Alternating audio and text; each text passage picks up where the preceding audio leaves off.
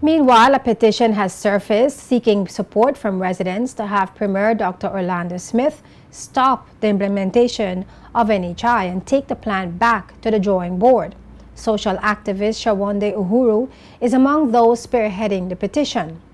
Minister for Health and Social Development Ronnie Skelton, in a statement to the House of Assembly on September 3rd, said they recognize the need to continue to educate and inform the community of the NHI's system design, requirements, and benefits.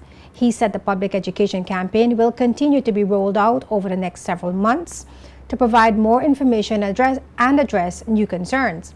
He also addressed the belief by some that universal health care could be achieved by government offering insurance to only those who are without private health insurance. The minister said extensive studies have all concluded that a single pooled system is the only sustainable option for universal health insurance in the Virgin Islands. Madam Speaker, I think it is fair to say that some of the dissenting views being expressed about the specific design features of the NHI can be expected in any healthy democracy. There are some who still hold to the belief that universal coverage could have been achieved by simply offering a government plan to those without private insurance.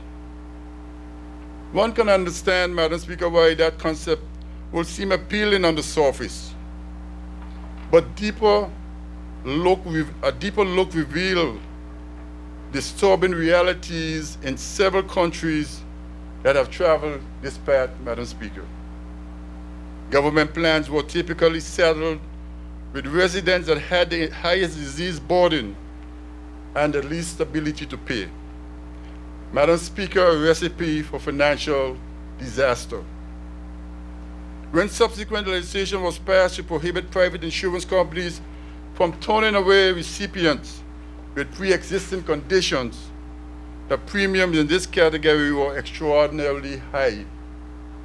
Madam Speaker, after years of research and analysis, taking into consideration our size, population demographics, and economic structure, extensive studies have all concluded, Madam Speaker, that full participation in a single pool system is the only sustainable option for universal health insurance in the Virgin Islands.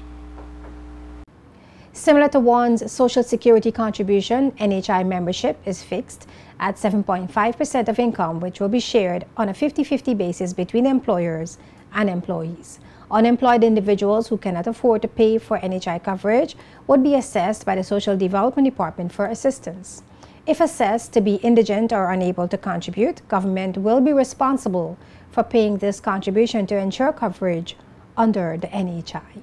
The implementation of the National Health Insurance Plan is plugged as an essential step to meet the healthcare needs of residents of the Virgin Islands.